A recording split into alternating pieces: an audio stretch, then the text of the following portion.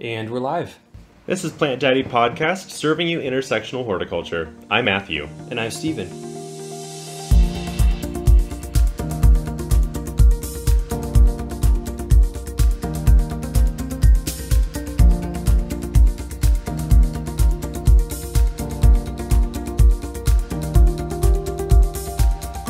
Hello everyone, thanks for listening. We've already touched on carnivorous plants in earlier episodes because not only is this a really popular group of novel and unusual plants, many of which are really easy to care for, but it's also a group of plants that has really excited Steven's inner plant daddy, even when he wouldn't have called himself that. Yes, this is where it kind of began for me in a real way. Yeah, so I grow a bunch myself, and even though I'm far less informed and experienced in this hobby and far less connected to the local carnivorous plant community, I do have to say that I was growing them way before you were.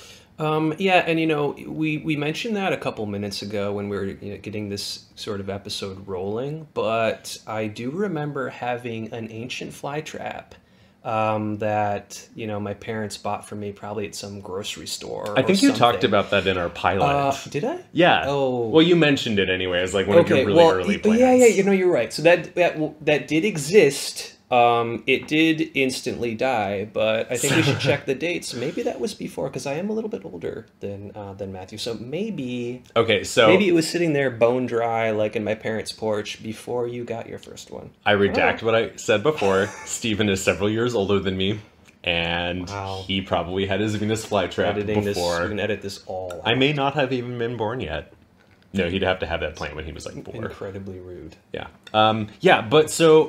My first carnivorous plant was a Sarracenia purpurea, and I didn't do very well with it. I was trying to grow it on a north-facing window. So Stephen has a lot of experiences that he wants to share about his own experience to help people out who might have been like him, killing a Venus flytrap, or me, insufficiently caring for a Sarracenia. But we'll get to that in a minute. First, Stephen, how are you doing today? I'm pretty good. It's a weekend here. It kind of feels like a summer weekend in Seattle, right? Everyone sort of enjoys the weather. It was gorgeous yesterday. Yeah, it's kind of warm for here as well. Yeah, and fairly high humidity today. Yeah, so kind of that, I might take a siesta kind of day. Mm-hmm. It's a little bit overcast now. It feels like a good break. Yeah. How are you doing? I'm good. I actually had a really nice, relaxed morning. I slept in more than I usually do, which is like 10. And that is late for you. Yeah, typically if I'm not up and active before 9, I feel like my whole day is wasted. But today was good because I got up, I made a pot of coffee. So I don't know if we've talked about this or if our listeners know, but I have 3 box turtles. And they live on my balcony most of the time. It's fenced in and secure, and it's kind of a little woodland garden. I think that we have mentioned that. But our first box turtle, her name is Bento, and she's my favorite. And we call her our little shell puppy because... I've not heard that. A shell puppy. Yeah, she actually... when she wants to come inside, which is regularly, she'll scratch at our screen door until one of us notices. And so then we'll open the door and Bento will wander in and then she'll hang out. She has a few favorite places. And one of them happens to be right in front of the refrigerator because there's a warm air outlet down there, I guess. Oh, yeah. And so this morning while I was making coffee and toast, I was eating some blueberries, some blueberries that had just come from Imperfect Produce, and I don't normally buy them because they perish so quickly, and Brian doesn't like blueberries. But I was sharing them with Bento, and it was so cute while I was getting my morning going, sharing my breakfast with my little box turtle. She's 30 years old. That sounds delightful. It was really cute. I felt like Snow White, but with more agency.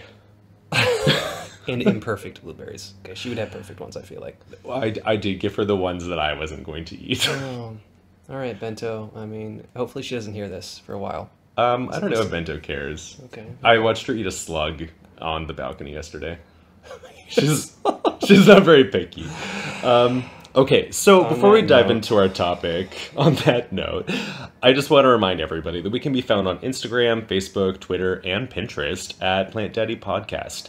We're also online at plantdaddypodcast.com, where we have some various write-ups, and whenever we have really heavy fact-dense episodes, which if you've been a faithful listener, first off, thank you, but second, I'm sorry about the orchid episode.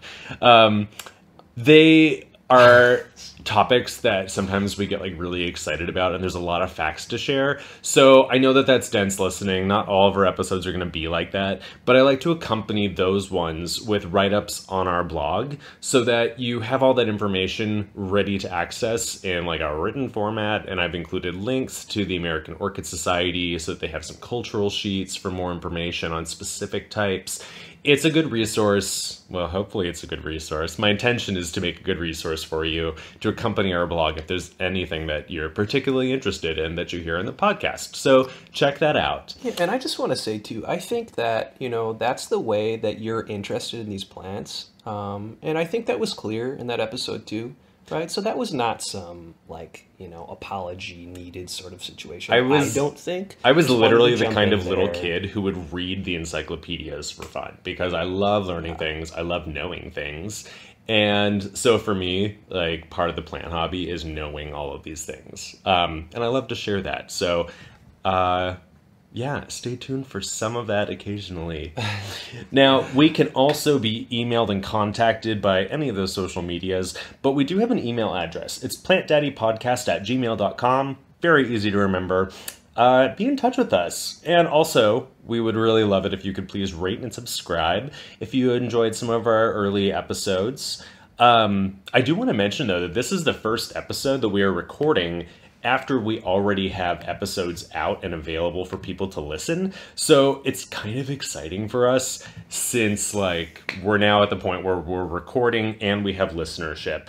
And I do want to just point out that it's really gratifying to read some of the comments that we've received. Like, for instance, we were informed that we have sultry voices, which I never really thought about before, but I suppose that is perhaps true. Yeah, I have literally never heard that. I feel like they're talking about you, but Stephen I'm hates also hearing his jump own in on that voice. too. No, I don't hate it that much. When we listen through some of the episodes, I will say that I react without filter in front of Matthew. Okay, so it's really cute. I almost feel like recording a YouTube video, because we're also on YouTube, where you'll find our episodes recorded, just audio tracks. We also have some various tutorials and stuff. The only one right now is about growing orchids and repotting and mounting them.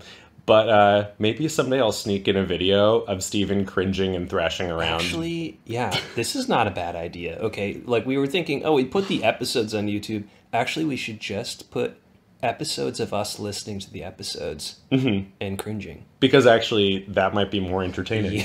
Yes. Anyway, a lot on our plates. So, Steven, anything else before you want to get us started on our topic today?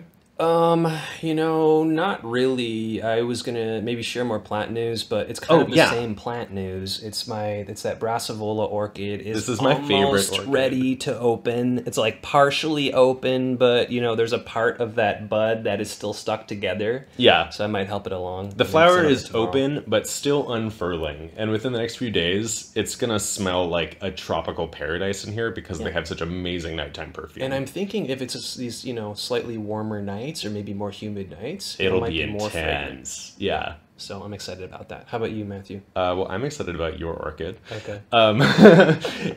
I did mention this a few episodes ago, but my Pinioceras gregii, the night blooming ceres from the Sonora Desert, she is finally properly woken up. That new bud that I saw on her is starting to grow. Wow. You can see distinct ridges and spines now. So I'm really keeping my fingers crossed. Also, I have this orchid. It's called a butterfly orchid. There are a few that go by that moniker, but this one is Psychopsis Mendenhall, and it has thick, fleshy, green, kind of olive green leaves that are mottled with purple spots. And they have thick pseudobulbs, but they have this very tall, long flower stalk. Stephen just pulled up photos, which just shows automatically that the name butterfly orchid applies to many of them. Yeah. But this one has one single flower that it holds on top of a very long stalk. It kind of looks like a butterfly. Its two upper sepals or sorry, its two upper petals and its highest sepal are long, thin, narrow. The lower two sepals and the lip are like ruffled and ornate, and they're kind of mottled shades of like orange and brown and yellow. Yeah, it's kind of like this brown and sort of ochre, like tie-dye effect, I kind of think, Yeah, honestly. it's really pretty. And something about this orchid that's fun and original is that that flower spike will continue to bloom for a long time. So each flower lasts a few weeks and gives you like a long show. But then after it fades and falls off, a new flower begins to develop directly behind it. So you Oh, kind of wow. end up getting like this chain of sequentially blooming flowers. So Interesting. this plant has been on and off in bloom for months. Yeah, because Like, I've seen this flower before Yeah. at your house. like every time that it flowers, I'm really excited, even though it's like pretty commonplace by now. But it's one of my favorite orchids. It's really pretty. And I got Very it at cool. Seattle Orchid. Oh, very cool. Yeah. Okay, so I think we're then ready to dive in. So we touched on that, like we kind of experienced some of these interests a bit differently. I was gonna kind of take you through why I like these and sort of my journey. And it might be a little bit less fact heavy, but yeah, maybe, this approach is just as enjoyable. So for me, this is really the core of my plant interest, I would say. So these are the ones that I, got interested in how to care for them. Then I got interested in what others are related, and it kind of led me down this chain where I found myself, thinking about them when I was at work a little bit, right? And then, Thinking doing about them during research. sex. Yeah, I don't go quite that far. That will be a special episode for Matthew, maybe. I get distracted and just trail off into my own thoughts. But yeah, I mean, for me, like, so, what makes them so interesting to me? I think there's this piece where they just do something more than many other plants. Well, let me just interject. Like, that's the coolest thing about them is that they're like savage. They come from these like really resource depleted areas, and so they have to find a way to get things like nitrogen.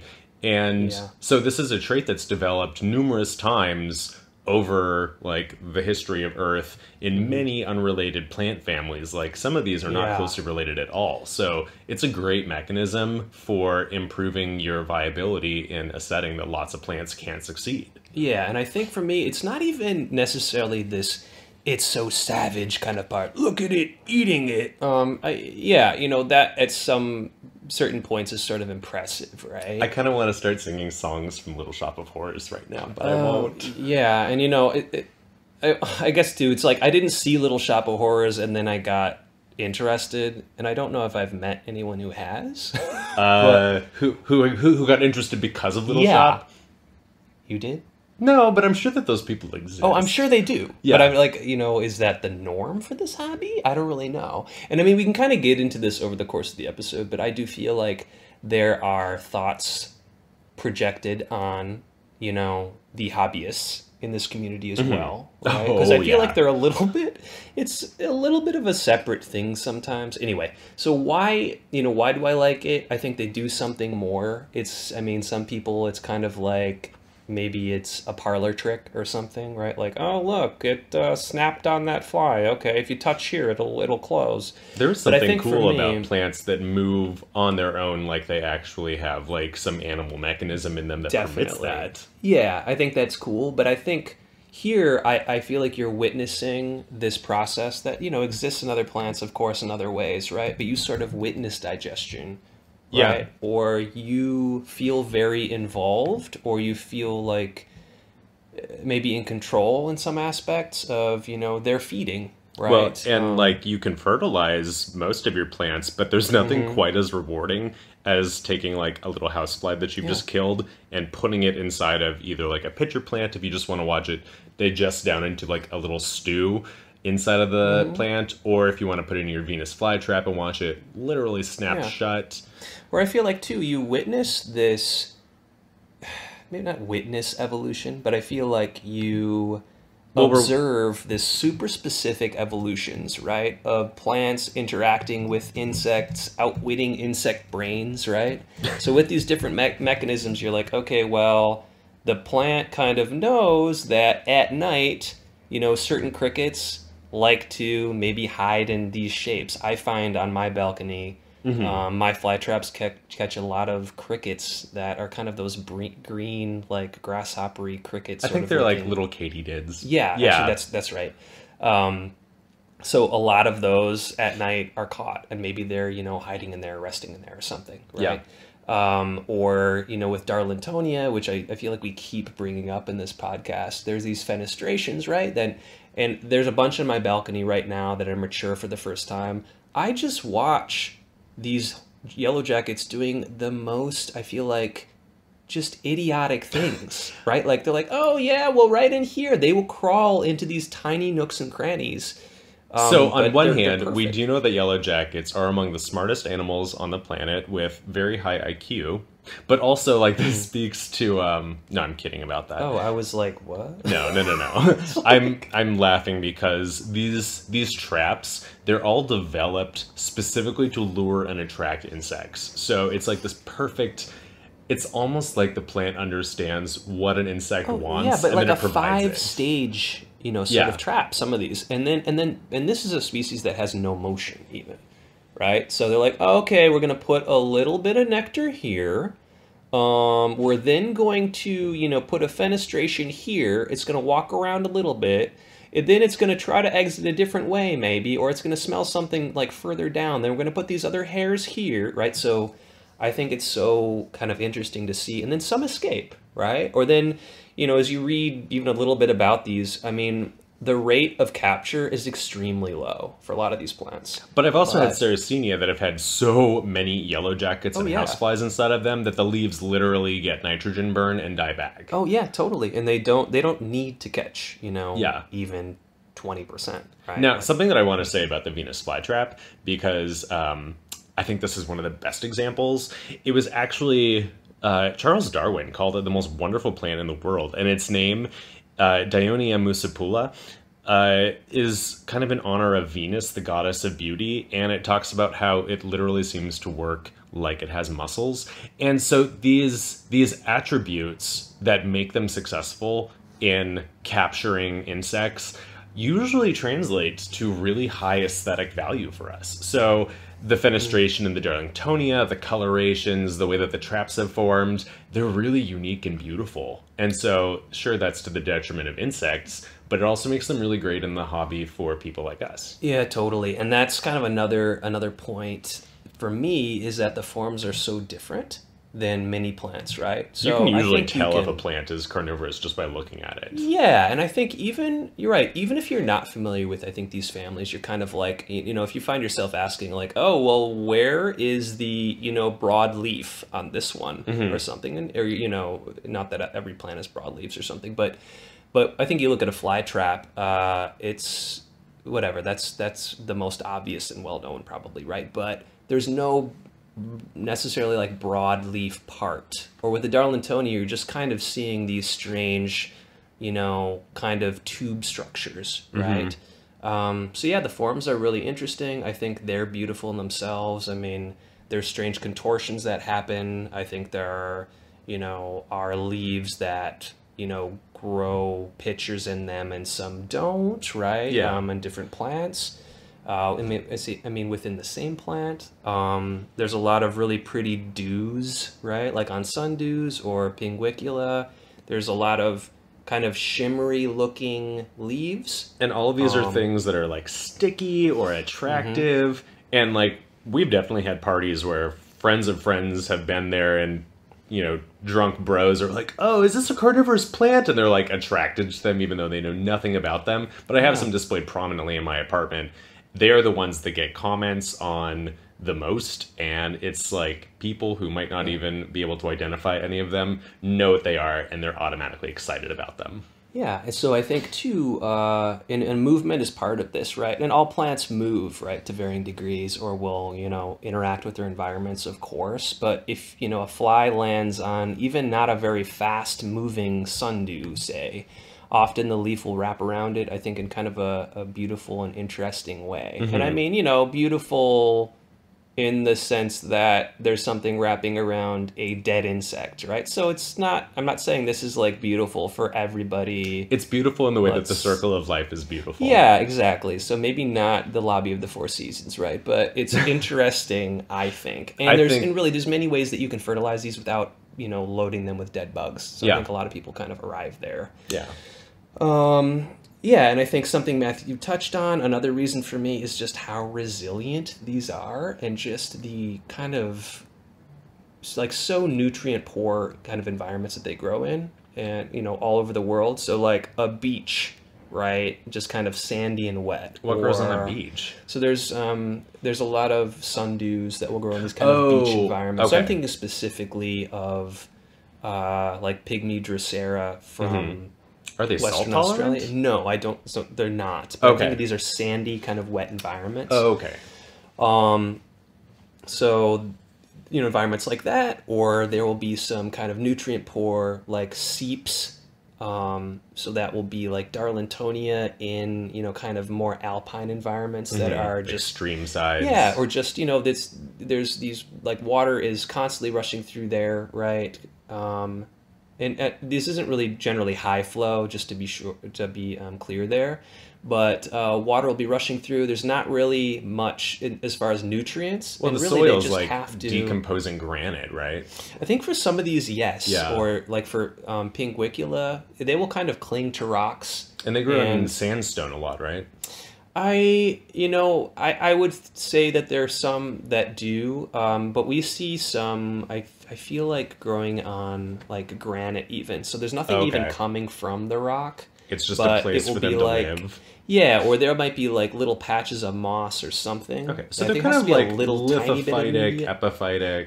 Yeah, and I think certain ones really do benefit from like this will be kind of like lime content in the rocks. Like So high they're supposed to be pH. more happy there. So Yeah, they're getting something I think from the rocks, but yeah. yeah, these environments that really offer them very, very little, right? Where I think so many of us are used to thinking about plants like, okay, what can I provide them in the soil? What do they need in there? Oh, we need to fertilize it. Let's put this in the soil around them, right? Yeah, Like but it's you want such to a kill a different carnivorous approach. plant? Like, do that. Yeah, kinda. So that's a really interesting piece, a really different piece, I think. And yeah, just thinking about how these developed, you know, many independently kind of around the world, and sometimes arriving at very similar mechanisms. I think that's really interesting. I think I approach this, you know, figuring, oh yeah, pitcher plants. Okay, anything that has a pitcher, like it all came from the same kind of like dinosaur pitcher thing. I mean, I didn't. That's not my actual internal dialogue, but I'm trying just to kind of explain, like, I guess I figured that, right? But Yeah, but it turns out that helium flora yeah. from cooler areas of South America and the cobra lily, the Darlingtonia, the Sarracenia, they're all traps that are pitcher formed, but I don't think they're very closely related. So I think for Helium-4 and Sarracenia, those are considered closely related. I don't Okay. know about Darlingtonia, but I think an interesting one is that I think it's thought now that there's the king sundew, Drosera regia. I think there's some thought that it's more closely related to Dionea, the Oh, flytrap, yeah. than it is to sundews, Interesting. which I have not read about this extensively, but I think there's still some, you know, there's still debate like that going on. Now, Stephen Or has one of these right now that I was admiring before we started recording. It's a fairly large plant that looks a lot like a typical sundew, and it's just glistening. It looks like it was made with like Swarovski crystals. yeah, it's so dewy. It really can get. I think the leaves can get to 18 inches. Dang. Yeah, so if you give it enough pot, that's a huge one. And that's, I mean, I got that back when I was like, oh, you know, this will be one of my few indoor plants that I put on a table. And I mean, if you look at the table now, I think there's probably like 15 other things on there at least. Yeah. So, Welcome to being yeah, a plant daddy. yeah, so, Do you yeah. want to tell me about kind of your transition through the hobby, like where you started and how you've grown? Yeah, I think this is something that, you know, maybe people who are just getting into the hobby would be interested in, or people who have been in there, you know, are already plant daddies, I guess. If you know, have done this, you'll probably relate to. But like I've mentioned before, I got that Sarracenia purpurea with Matthew years ago. I think that started it out, and I won't recap all of that. But basically, it started catching catching insects. I was like, whoa, this is actually working here, away from its environment. What? Got more interested that way. Then I would say almost a year later, right after I had some success with this long term, I then was shopping in a well-known store in Seattle, Indoor Sun Shop. This is where I got my first carnivorous plants too. Oh, Yeah. so way back then, right? Yeah, they are. So when I was a little kid, my aunt, who I have always been really close with, she lived in Seattle, and she would sometimes like take her nephews for the weekend or whatever, or like we'd come visit. And like every single time, she made sure to carve out some time for us to go to the Indoor Sun Shop. That's very cool. Yeah, they have always had the coolest selection of really neat plants. And so that's where I got my first, also Sarracenia purpurea, and a Nepentha sanguinea. And I'd sometimes like email her and be like, "Hey, Aunt Beth, can you go see if they have this?" And then, like the next time that we saw her at my grandparents' house, like she'd bring me a plant shot and give her $10 or something. It's very cool. Yeah, Indoor Sun Shop is a really great local place for most of your carnivorous plant needs. Yeah, so I totally agree. It's a place to check out if you're in the Seattle area. If you like Sarracenia, Drosera, Venus flytraps, like these are all plants that you can get there. Yeah, so I was there. I then met another enthusiast. He worked there, this guy Bob. He's super cool. Yeah, super nice. Really just was very engaging about these plants. And I ended up walking away then with Drosera binata that I got almost for free. It was super sorry looking, one of the last ones left. But I was like, oh yeah, if it's similar conditions to this this Sarracenia I'm growing, I think I could manage this. I walked away with that. Then Bob gave me a small Pinguicula hybrid that he had propagated. He brought it and he was like, oh, it's so tiny, just take it for free. Let me know how it does. I think I ended up calling the shop a couple days later to ask him about things, or maybe we then already connected on Facebook or something. So I was hitting him up for advice. I bought my first indoor light that day as well. Ooh. So it was kind of, some big steps there. Stephen got like bitten by this bug and like went hardcore into it. Yeah, so this was, I think, the first, big leap, I would say, was that day. And then thinking, okay, yeah, like let's see how this, how this does. And I think that when it's indoors, if you have control over the light, right, then you can really see changes quickly, right? So that... What are some of those changes? Just growing, right? So the Drosera binata that looked really sad, it perked up right away. With the Pinguicula, because it has different forms, there's a summer and winter form, it then started coming out of winter form. So I was really interested in that. It just the dewy leaves were then growing from this plant that looks like a little succulent. So the way that these are propagated, if you grow succulents, this is going to sound a lot like what you do. You might have something that grows in a tight little rosette like a Henson chick or something like that. You pull off a leaf gently so that you keep the whole thing intact. Plant it in some soil or just like lay it on soil, and it'll grow a little baby plant at the base as a way to grow a new one. And so that's what Bob does. He takes them in their winter form when they're like a tiny little Henson chick succulent with no carnivorous leaves. You pull one of these off, it then begins to grow into its whole new little baby plant. And there's this really dramatic change as they go from their winter form into their summer carnivorous form. Yeah, so, it was really cool to see that close up. And then, on and on from there, then it sort of escalated. So I started doing research and buying these different plants on my own. I did a trip to Portland. I have some friends there. I go there periodically. I went to this really cool store called Paxton Gate, and there were some... They had some carnivorous plants there. They had a Nepenthes sanguinea, the same one you mentioned. I then picked that up. That was the biggest plant I had at that point. So I'm like, gosh, where do I put this? I think I had to then start accommodating, these plants indoors. I think it was the first time that I moved some books to make room for plants indoors, which always feels like, I'm like, wait, well... should I get rid of books, right? I mean, who gets rid of books? I mean, a lot of people do. I sound like a book hoarder now, but I Marie anyway, Kondo this would is a be big so thing for me. disappointed. Yeah, where I was like, oh, well, don't I want, people to think I read books, and, where am I going to put these books? Anyway, so that I think my place started changing a little bit.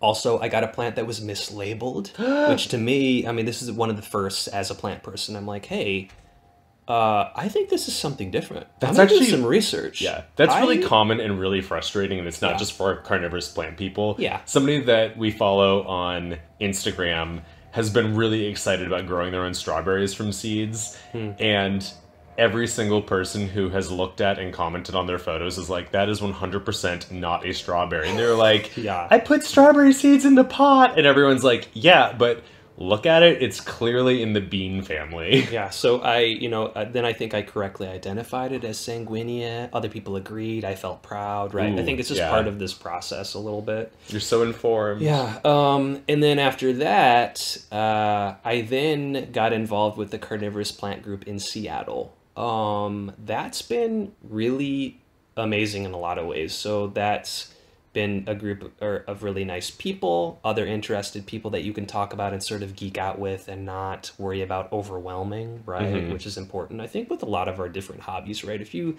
have some friend that has the same interest, that you won't completely fatigue, like, Yeah. that feels great. I think it's a group of people from all walks of life, which I think is so interesting, that kind of arrive at this hobby for various reasons. I've joined a few of these meetings, and I've got to say, like, it is the nicest group of people. They are all enthusiastic to share and sell cuttings and, like, babies that they've grown. If you have questions, you have this, like, rich resource of people who also have experience, and they might grow them on windowsills, they might grow them in greenhouses. A lot of them grow them outdoors, even if just for the summer, but tons of them are actually hardy in the Seattle area. Yeah, which is so cool. Yeah. And I would say, okay, even if you're not interested in these social aspects, right, which I think are great. I mean, with this group especially, it's great to have access to some of these really the rarer species. I think with carnivorous plants, many are available online, but there are some, like probably any group of plants, right, that are only really available a few times a year. Some just don't ship very well, right? So if I were to buy some of these online, I'd be like, okay, well, let me ask around about this seller, right? Certain, many plants you can't buy over national boundaries, right, very easily. Yeah. So you have access to this stock. I mean, often people will just give away plants for free, right? It's kind of a hassle to, sell plants, then deal with, someone sold you something, right? And you didn't get what you wanted, right? Or it was damaged or something. How do you go back and get it? You can not do all of that. A lot of people will just give away plants or trade them. Well, and a lot of people simply run out of space, but Yeah. they just have this attitude of like, I'm not going to destroy this plant. This is a marvelous plant that I simply don't have space for. So how can I rehome it like a kitten I didn't want to have? So I've gotten so many free, very cool plants. And, often all it's involved is I'll stop by some, brewery that's a few blocks from my house, like on Saturday or something. It kind of like gets me out of bed at a reasonable time. It's another story. Like That's a good thing for Steven. Yeah. So then, I can walk, kind of like drop by here. I can get rid of some plants that I would love to go to like good homes, right? And I can pick up some really interesting ones if I have questions about growing conditions in the Seattle area, right? Which is often specific. Yeah. So one of the plants that we're able to do here that you don't have good luck with in a lot of the rest of the country are the helium borea that I was talking about. And these are all from these like high altitude plateaus in Venezuela. And they cannot handle warm temperatures. Like they just perish really easily if your summers get hot, and they need high humidity. They never like to get cold, but they have really consistent conditions year round. And so like the Bay Area and Seattle are like the best places for them. And so they're reputed to be really challenging, but that's if you're trying to do them in like South Carolina, where you're gonna have them die unless you put them in like a cooled room. Yeah, and that's one of these plants too that the more I learn, the more varied people's conditions are. But you're right, we Yeah. have really good, I think, environment for them here. I know several people just growing them outdoors in the Yeah. summer here now, And that would never which, work in a lot of the yeah, countries. So this kind of speaks to it's useful to be in touch with your own local uh, kind of hobbyists because you might read stuff about how to keep them alive, but if that information came from a writer in Georgia, it's not going to be useful because they are going to be describing a completely different set of conditions that are successful for them. hmm And growing them here, we're able to get away with different things. Something that I love about the carnivorous plant group, and I'm going to get into some stereotypes here. Orchid people are snobby. And I say this as an orchid person. Like, this is like a thing that people say in the hobby. You go to these orchid meetups, and people are constantly one-upping about, like, well, I have this exotic plant. Oh, yeah, well, I grew that, and then it was, easily not my favorite when I met this one, and so now I hmm grow this one. But carnivorous plant people, they don't care if you show up with like a Fred Meyer's, you know, anything small in a little cup that is marketed with, a cartoon of Audrey 2.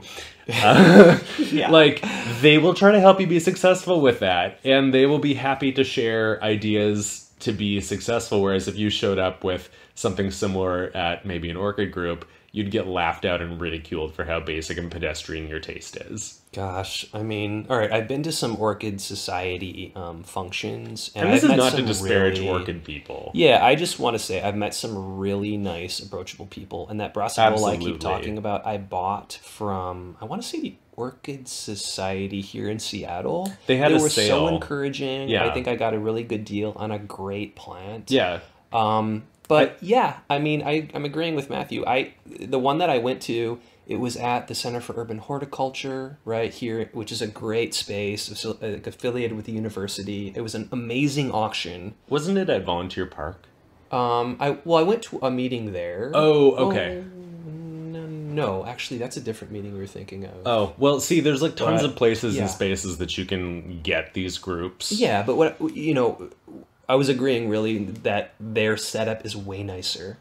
The plants that they bring, incredible, totally kind of like show off plants, which are awesome. But and yes, the carnivorous plant group. I think an old Amazon box and I'll kind of box things up in foil, right? Because many of these should sit in water. They shouldn't dry out for a few hours, really. People will bring And plants like yeah, in plastic red Solo and cups quite and literally, yes, we'll be yeah. putting them in cups or at this brewery we meet at, Optimism Brewery, like we'll just be like digging things out, making divisions right there. I mean, well, okay, let's get a wet napkin and just put. I mean, it's so relaxed as far as that goes. So, Yeah. and really, it's great. Like both of those things are great in different ways. But I It's also a love how great way to casual get it is. introduced to things that you don't already know about. So if you just know the plants that you'll find at Swanson's or Indoor Sun Shop, those aren't terribly rare. They're pretty common. They're pretty easy to propagate and grow. But if you connect with one of these groups, you can get some things that are at least similarly easy to grow, that are much more unusual. hmm And there's just this thrill to sharing something unusual to someone who's interested in it. Yeah, it's really on both ends. I mean, I would hope, and I think it's thrilling to then just get a free plant. I mean, Yeah. and ones that are healthy, or you'll know exactly how to grow it. Half the time, it will come in a setup that will work for a house kind of near you, Yeah. right? And unlike when you buy, I've seen pitcher plants for sale at one of my favorite local garden stores, Ravenna Gardens. They're definitely like very focused on like kind of the gifts and flowering plants and like that side of things. So it's a very different setup from Indoor Sun. But if you ask the salespeople, like, how do I care for this Sarracenia flava hybrid? They'll be like, well, we were told to keep it wet. Yeah, it's definitely They don't I have the would say knowledge base as this carnivorous plant group. yeah, exactly. Yeah, it's definitely a group of plants that have some specific needs, and it's not, I think, as difficult as some people think. But there are a few things that you kind of have to get right. But yeah, so I think this might be a topic for a future episode, question mark. But I just want to encourage people to check out maybe the plant group in their area. You can do this, you know, really sort of low commitment level. You can find them online half the time. There are online discussions. They'll kind of talk about their meetings, or they'll just be, you know, there's, you know, other kind of geeks out there who can't wait to answer questions. Not all of them are, you know, like late 1990s style internet forum trolls or something. Like there's really, there Yeah. are real people who want, you know, would like to talk to you about these and get more people interested to, you know, and find people who can take their, you know, plants.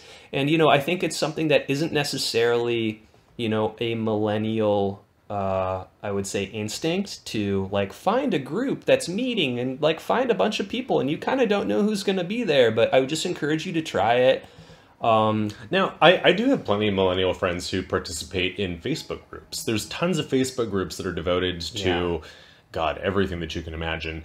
And mileage may vary in course, how yeah. much you appreciate the stuff that's there. Like before we started recording, we were talking about how useful we find that. And some of them that I have joined and then left quickly were ones where people like share a photo of just the most like neglected sad plant that they got at Lowe's, and they're like, "What is this?" Well, do you have Google? Like, Okay. So, listen, I just said there are no trolls. Maybe Matthew's a troll. Okay. Matthew was do probably not- like, that's a strawberry. Okay. Or something. it was not a strawberry; it was probably a bean locust.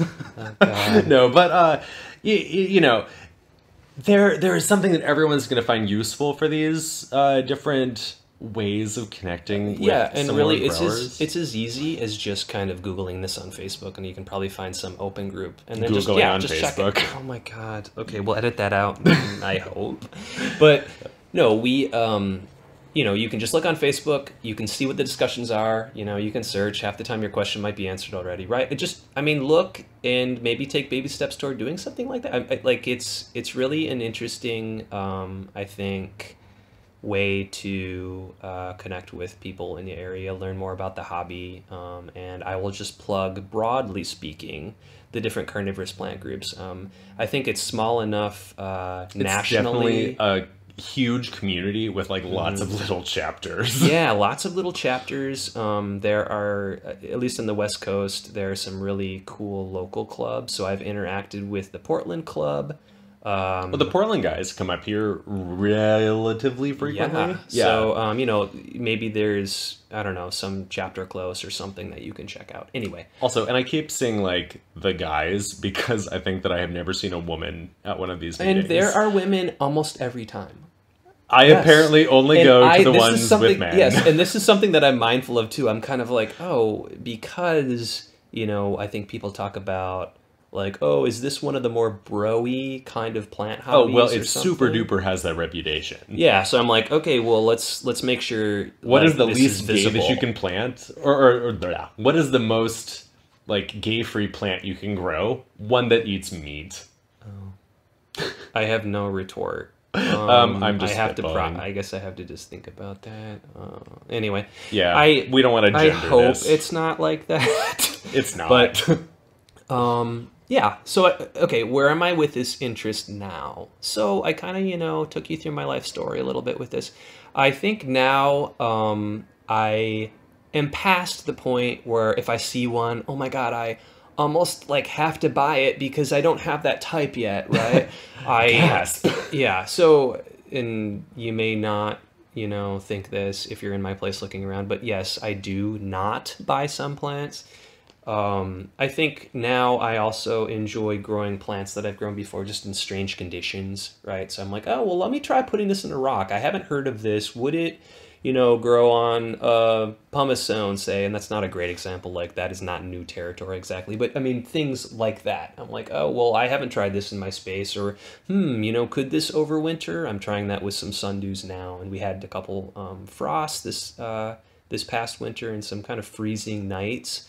I have did some that have survived. some Drosera capensis, which within the hobby, people love or hate this plant because it propagates quickly and fast, Yeah, and it's if you a grow great it, plant that's a greenhouse weed. yeah, like if you grow this plant with other plants around it, it will show up everywhere. Yeah. I've actually had them overwinter on my balcony before. Typically what happens is the growing point, like the rosette of leaves, will die back and rot away. But then it just propagates from any of the roots that survived, so you'll get tons of little babies popping up in your moss. Okay. Yeah. So good luck with that. Yeah, I guess I'm doing experiments or something, I feel like that. And I would say now, which is probably pretty common with any sort of hobby, right? Now I'm more interested in the rarer species, or I'm more interested in how my older sort of sentimental plants develop over time. In different maybe pots that I put them in, or if I divide these and I give these to, like, I set up a pot for my mom that is doing arguably better than many of mine. Weird.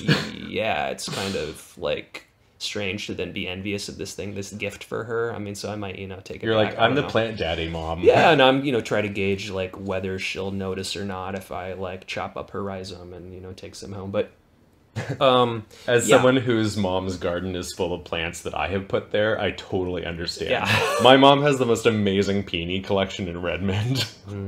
Yeah, so yeah, I think it's something that is still probably the core of my interest in plants. I think it's, the plant community I'm more, most connected to by far.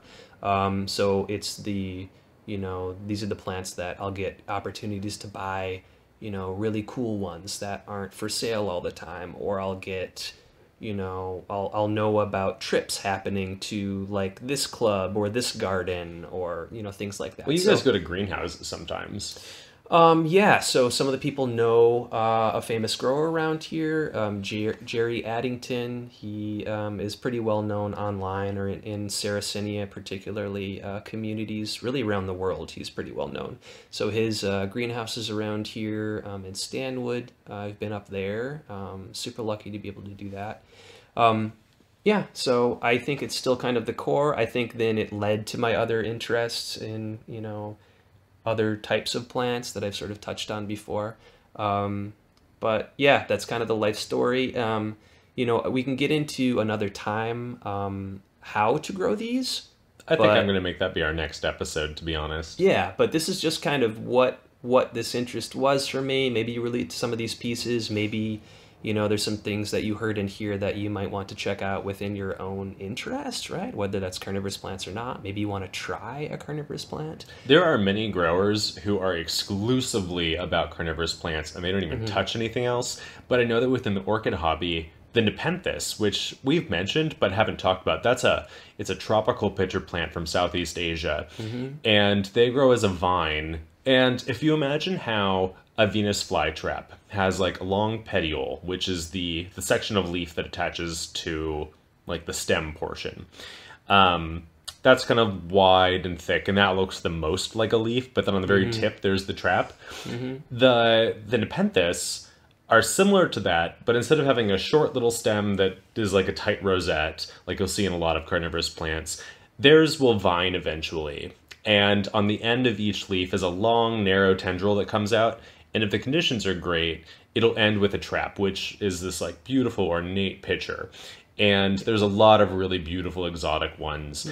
And they love the same conditions as a lot of orchids. Yeah, so a lot of crossover. Yeah, right? Like a ton of people who are like super into orchids or like greenhouse plants, they'll move into that area. If you're really into like bog gardens and like that sort of thing, it's natural to move towards, the hardy pitcher plants that grow here, the Sarracenia. So people get into this because there's so many different carnivorous plants that can like thrive under conditions that a lot of other plants do, and on windowsills. So it's really easy to sneak some into the grow space that you have, even if you're into something completely different to begin with. Yeah. So Matthew, I want to, turn the table a little bit here. Do you have any stance on carnivorous plants, or what do you think of them? I mean, you don't have to have them. any. Yeah, I think, and I ask it that way because I think there are some people who like are kind of annoyed by them, or think they're kind of gimmicky somehow, or like, oh, I don't need to have a plant that like bites a fly, right? Well, I am not that person. Yeah, I mean, do these plants stick out for you in any way? Absolutely. I think that they are fantastic for a couple of reasons. One of them is just they are so novel. I love a plant that is unique and that has some attributes to it that you don't see in other plants. So like broad leafy tropical houseplant foliage, that's beautiful. It's like a gorgeous background, gives you hashtag jungle vibes. Yeah. But the carnivorous plants, they're just so different. And they might not thrive in the same conditions that a monstera would, or they might not be the right plant if I just want like to have a lush look in my home. But I love having them as like little kind of like special moments throughout my plant curation.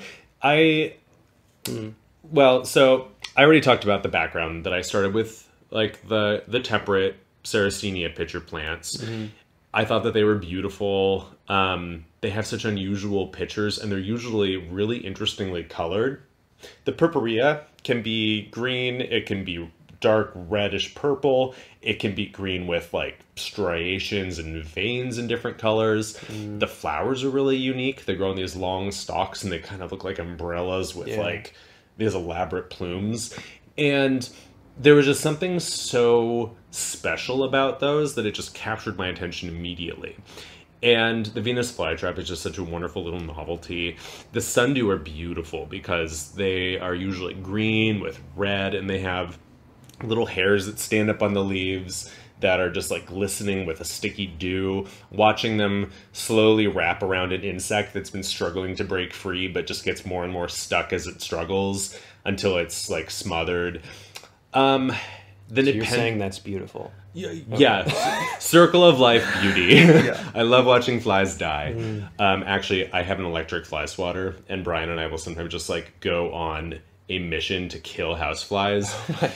So our balcony is a little bit sheltered from the wind, and we're on like the apex of Capitol Hill. So third story, we get a lot of wind and exposed area, and I think the flies just kind of get trapped there, like as they come around. Yeah. And so I've got a bunch of hardy pitcher plants on my balcony, and they're growing in a large bowl. They've been there for a few years. I also have some individual pots of special species that aren't just like general hybrids.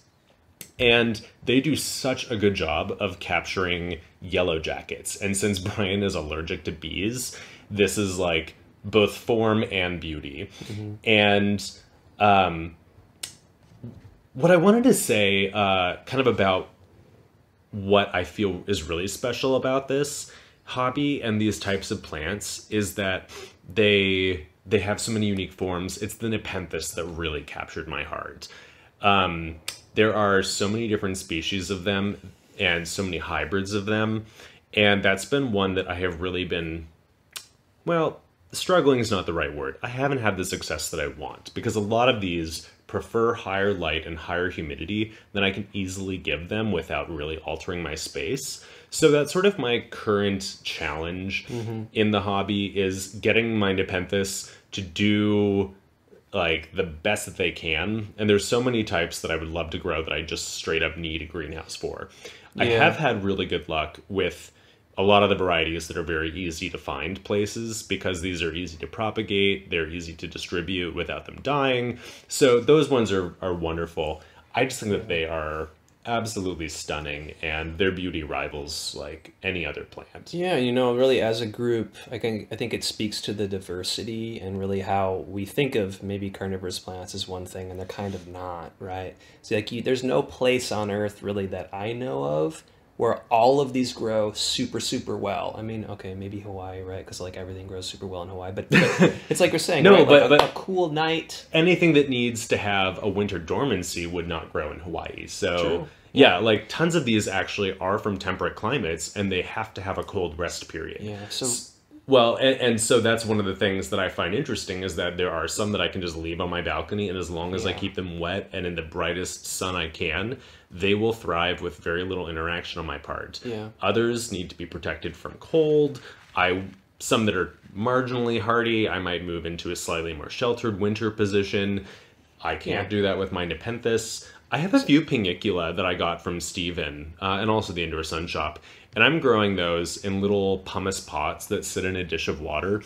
And they've been doing so well. And that's a type that I'd never really been very inspired by in the past. And Steven totally, like, infected me with that one.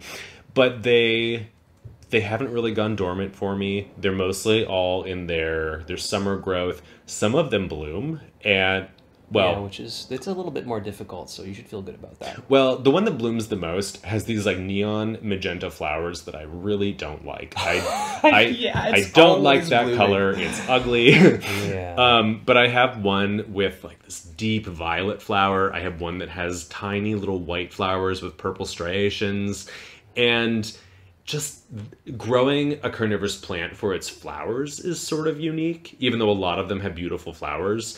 But the Yeah. Pinicula, to me, are the one that they almost look like little primroses. They've kind of got that shape, that style to them. Their leaves are gorgeous when you have cool nights and high light. Some of them become pink, some of them become purple. A lot of them will be green if they're not under like the highest light or with the nice cool temperatures that'll bring out the most of their color. But it just shows that you can be successful with a lot of these in a lot of different ranges of cultural conditions. Yeah. So I think that's kind of it for my carnivorous plant story and journey. Yeah, and So I don't thank you. really have anything else to share. So, as usual, there's a Pinterest board. Just look for us as Plant Daddy Podcast. And I've included many photos and growing instructions for all the carnivorous plants that we talked about in today's episode. But there's also like little subboards on each of those that divide them out by their genera, so that if you're curious about anything that we've talked about and you want to see what it looks like, you'll find it. We've also included a bunch of boards for some of the more unusual ones that we didn't touch on, including some that Stephen and I do not grow, haven't grown, some I won't grow. But you'll be able to see like the different kinds of trap mechanisms, the different forms, the colors, the flowers. So yeah, check it out. Go take a look at that. Conveniently, many of these are really easy to grow, so it's a great way for you to get a little bit more excitement and savagery into your garden. Yeah. So Stephen, do you have any closing thoughts? No, I think I'll include some information about the different carnivorous plant groups. There's a couple websites that can that try to link you up with the different ones in your area. And again, I would just say to look on Facebook for some groups there. Cool. Well, this has been Plant Daddy Podcast. Thank you so much for listening. And please don't forget to like and subscribe. If you're enjoying what you hear when we do our little episodes, please give us a 5-star rating. If you hate what we do, just please stop listening and don't give us a rating. I want to skew those results in our favor. But also tell your friends. If you want to be in touch, email us at plantdaddypodcast@gmail.com or check us out on social media. Basically all of those, you'll find us at Plant Daddy Podcast. We're looking forward to you tuning in next time, where we're going to talk about how to grow some of these. We're going to start with the basics, and that'll be a good place to get you started. So yeah, thanks for listening, and happy growing. Thanks a lot.